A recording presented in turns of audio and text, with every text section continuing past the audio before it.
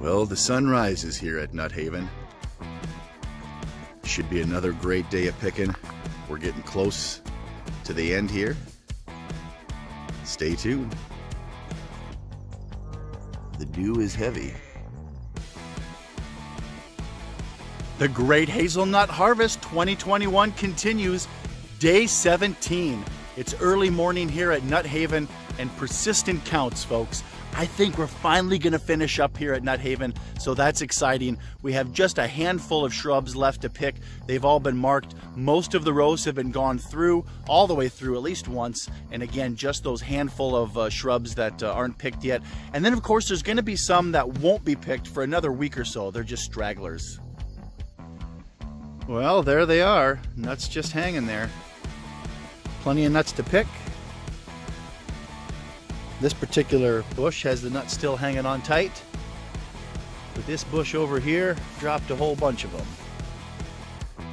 So we'll get them picked up. You never know what you're going to find in the orchard, or driving down a country road for that matter. A full rainbow.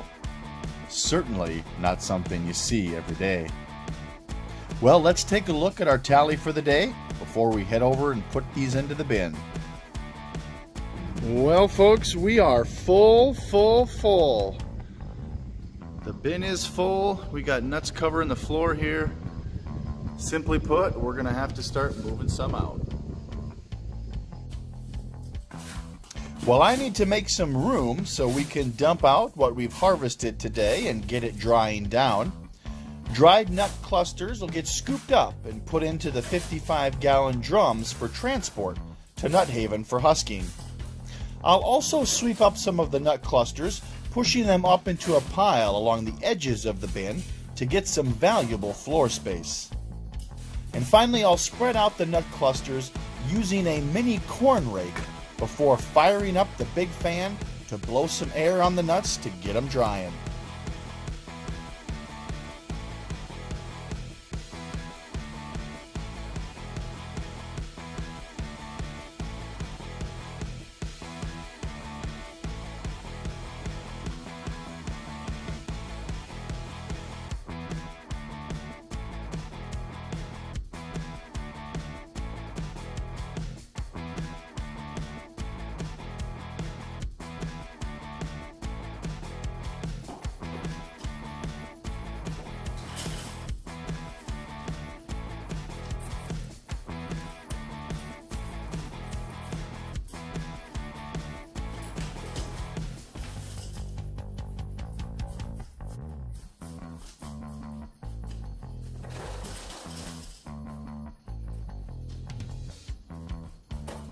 That'll do it for day 17 of the Great Hazelnut Harvest 2021.